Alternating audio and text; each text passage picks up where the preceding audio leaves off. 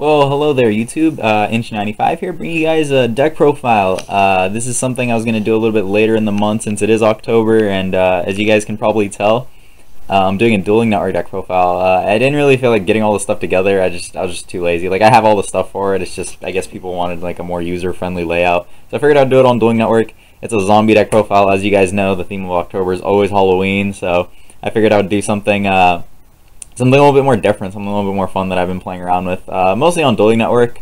I haven't really played this in real life yet, although I haven't been playing too much regardless. But anywho, I figured I'd hop straight into the deck. It is a zombie deck profile, and you guys can probably tell by the skeleton. The side deck's kind of, I wouldn't say the side deck's irrelevant, but it's not fully tested. Like, it's just the side deck that I've been working with and had the most success with thus far.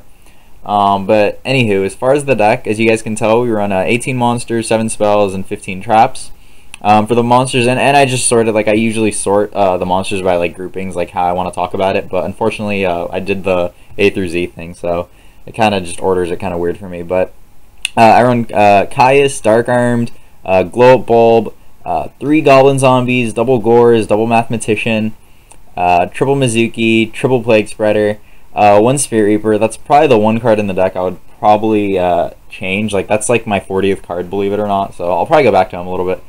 Zombie Master, and then for the spells we run Allure of Darkness, Burial from a Different Dimension, Foolish Burial, Soul Charge, triple Upstart Goblin since it's a combo deck obviously, double Breakthrough Skill, Compulsory Evacuation Device, double Karma Cut, triple Phoenix Wingwind Blast, Solemn Warning, triple Trap Stun, triple Vanity's Emptiness, and then for the extra deck we have 1 Beals of the Diabolic Dragons, 1 Crimson Blader, 1 Goyle Guardian, 1 HTS Siamoth, 1 Revive King Hades, Scrap Dragon, Stardust Spark Dragon, Thought Ruler Archfiend.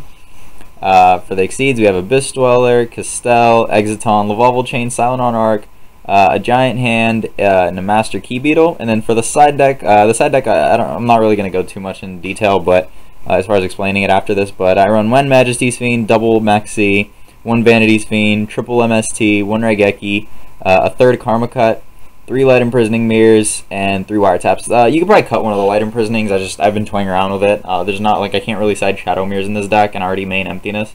So I just needed something else, and Satellars and Artifacts is kind of annoying with this deck, so I figured I would just maximize Light Imprisonings. But I'm just going to hop all over the place with this deck. As you can kind of tell by the skeleton, this is kind of the explanation, so if you guys are just here for a profile, you guys can basically exit out of this video. But if you guys want to stick around for a quick explanation of some of the choices, feel free to. As far as the skeleton goes, you guys might see similarities between this deck and just Burning Abyss decks in general. Mostly dealing with the trap lineup as far as the breakthrough skills, the standard trap lineup, 3 Trapstones, 3 Emptiness, 3 Wing Blasts, and double Karma Cut. I said the 3rd one. I was initially running 3, but I forgot that Glow Bulb was back, so I had to add that in. But the trap lineup, it's essentially like, I wanted to give, like, obviously I wanted to make a different deck other than the top 3, and at the same time I felt like what would be the best approach to do this, and I noticed Burning Abyss and this deck operate almost like the same as far as like floaters, but the difference between this deck and Burning Abyss, especially when I tested this deck against Burning Abyss, was that this deck, like, when it resolves Trap Stun, it can like genuinely like OTK you, and then it just uses like all the other traps to be like supplemental to essentially just break up opponents' plays and hinder their plays while you're basically amassing resources to put like a fast push or 2 on board, and then you just kill them. And while you do that, you obviously just sit on your traps, and for the most part, pretty much all the stuff you'll be discarding for Karma Cuts and Wing Blast is kind of just like Burning Abyss, where it doesn't really matter if it's engraved. You're going to be discarding Glow Up Bulb, you can discard Mizukis, Plague Spreaders, which is the only reason why I run 3 Plague Spreaders. I would not be running 3 Plague Spreaders if I didn't run Karma Cuts and Wing Blasts. I might put the 3rd Karma Cut in again, or I might just add in like a Raigeki Break or something, I'm not too sure. Depending, like, they haven't been like too dead, it's just like, the only issue with this deck is, like, obviously, I mean, obviously it's not a tier 1 deck right now, but the only issue, like, the core issue pretty much lies in drawing too many normal summons. That being, like, if you draw, like, hands like double Plague Spreader, like a Trap Stun, like, just, like, weird hands. Like, you'll be able to slowly grind out of those with, like, because of your discard traps, but, like, that's why you need them, to essentially get those dead cards out of your hand until you draw, like, a normal summonable monster, whether it be Mathematician, Goblin Zombie, or Mizuki. And then you can kind of just capitalize and start doing all your plays there. And obviously these are all just floaters. They all interact with one another. You guys all know the different Mizuki, Goblin Zombie, Plague Spreader plays. Spirit Reaper is the one weird zombie. I guess I'll just go back to him after I discuss Zombie Master. Zombie Master, this card's like really bipolar, and the reason I say that is it's not the. It can be. It's either very very good when it works, but when it's not, it's pretty much gonna lose you the game. And the reason I say that is, unlike cards like Lumina, Lightsworn Monk, you have to discard a monster, which really, like, it's not that big of a deal, but it just makes Lumina that much more versatile compared to Zombie Master. And on top of that, pretty much everyone's main decking 3 Vanities, Emptiness. People are even running Breakthrough skills still, and I mean, it's just very, very huge when your Zombie Master doesn't resolve. I might try adding in a second one over the Spirit Reaper. I just wanted to try the Reaper over for some versatility. And I guess with Reaper, I guess you can maybe potentially talk about going into some rank 9 plays, or not rank 9, level 9 plays, or rank 3s. I haven't included a level 9. The only real level 9 would be Mistworm, so, and it's kind of gimmicky, so I probably wouldn't run that. And the only rank 3 I'd probably use is more than likely either Leviair or Alucard. Probably Leviair, just because he's just huge when he resolves.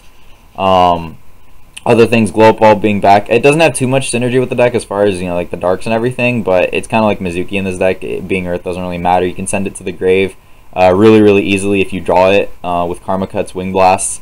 You can even send it to the grave with Foolish, which is huge. Actually, I totally lied. Giant Hand is not supposed to be in here. I just realized because I didn't Glow Bulb. There's supposed to be a Black Earth Dragon. I am so sorry for that. You can make Black Earth, which is really easy. With a level 6, whether it be Caius or Goyo or HD Assiamoth or Revive King even, which makes it, you know, it's huge. Being able to make Black Earth is obviously huge, and then you can just make another level 8. It's an instant level 8 essentially with this deck, or level 7. But there's not too many like other scenarios. Like I never really want to make like Armides or Catastrophe with this deck, which is why I didn't really run a rank 5, and like everything else just seemed like so much better. As far as like the traps, going back to them, Trapstone is just so huge. Like it's just like the difference between, like, let's say when you're playing as Burning Abyss, like in Burning Abyss matchup, utilizing your traps correctly is extremely important.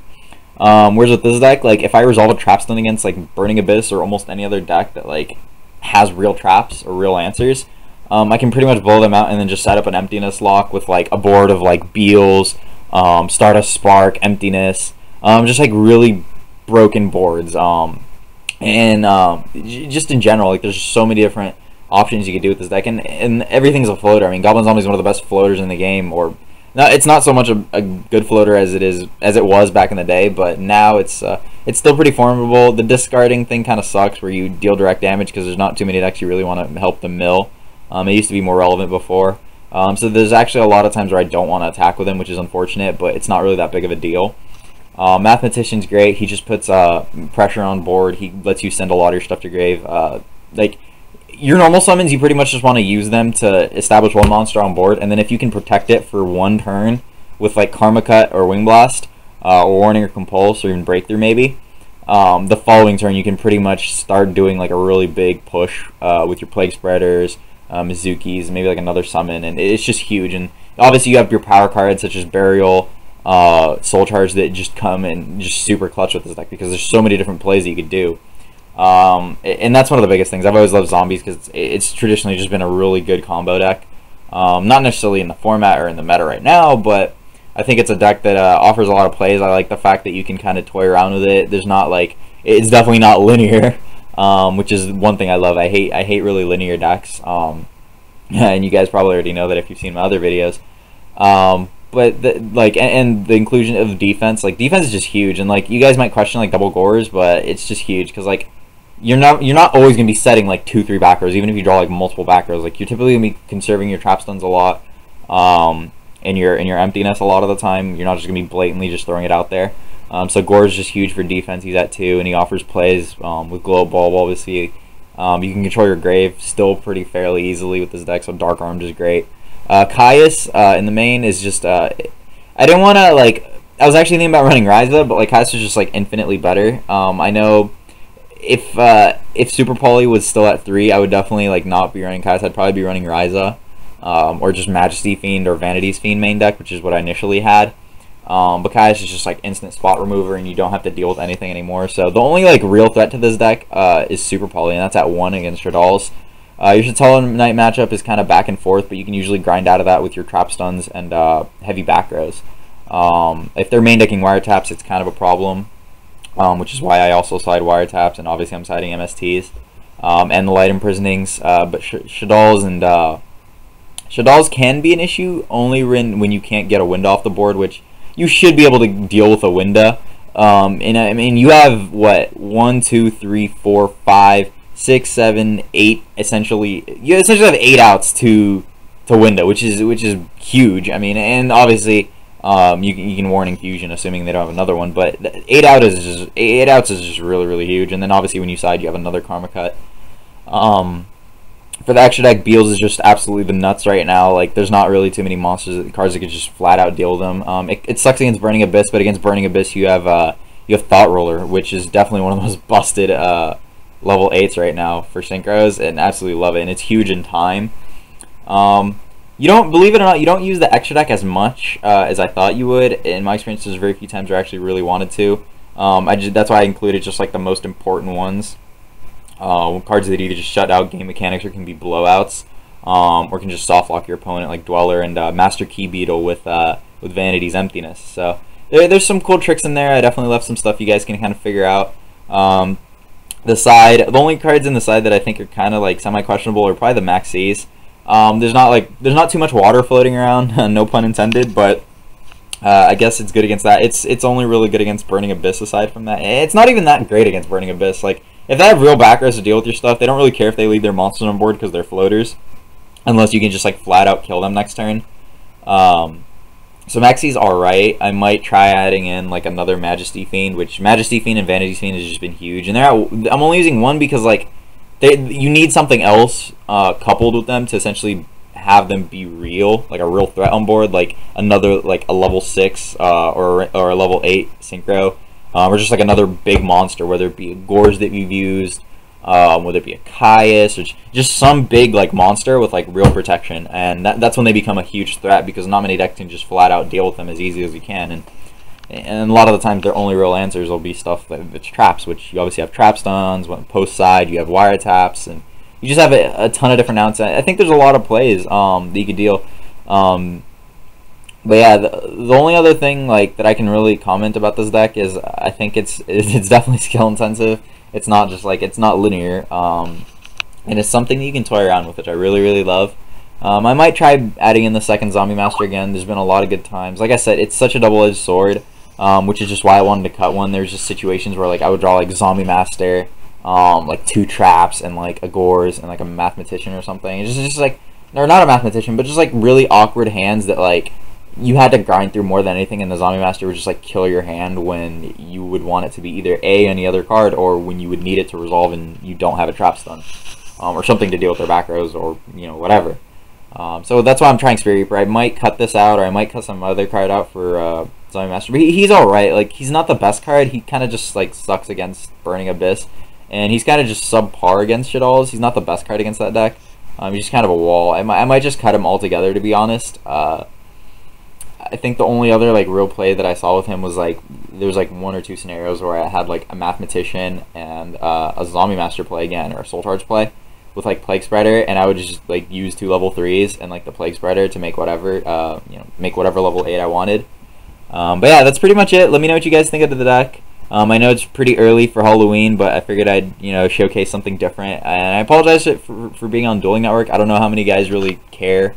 I know people do countless Dueling Network videos, but this is a little bit more different. It's like a genuine deck profile. I haven't really been testing excessively, just playing around with this deck kind of just casually for the most part. But I figure it's something you guys might try out, even if it's just for fun or at locals or whatever.